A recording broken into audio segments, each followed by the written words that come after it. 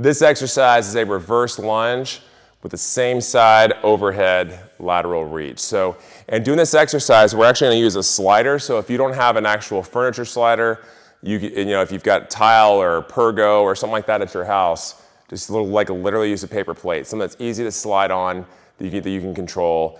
Don't use a towel, because that's a lot of times that moves all over the place and it's not stable enough. So how we do some exercises, I'm gonna use a PVC pipe in my left hand, put the slider underneath my right foot. You can use a broom as well, a broom handle. I'm gonna toe in my left foot just a smidge to give me a little more stability. And I'm gonna keep all my weight on my left leg. I'm gonna side bend with my right as I slide back here, okay? So I'm gonna slide back and side bend and come up nice and tall. Slide back, come up nice and tall just like that. And so you're gonna feel lots of extension through this right hip. Go nice and slow and controlled when you do it. Just like so. If that gets too easy, I'm gonna set down the PVC pipe.